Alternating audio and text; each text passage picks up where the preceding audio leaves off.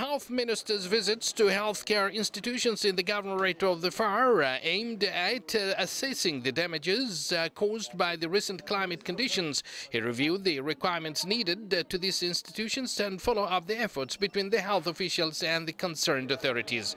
During the visit, the Minister met members of Emergency and Health Crisis Management Committee in the Governorate of the Far. He praised the committee's efforts and the health workers during the climate conditions.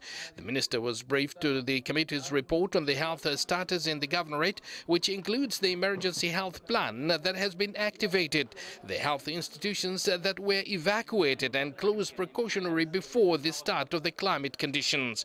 The brief also included the efforts exerted in providing the health services during these conditions, effects on some institutions, and the means of restarting the work in those closed institutions, as well as repair damages as soon as possible.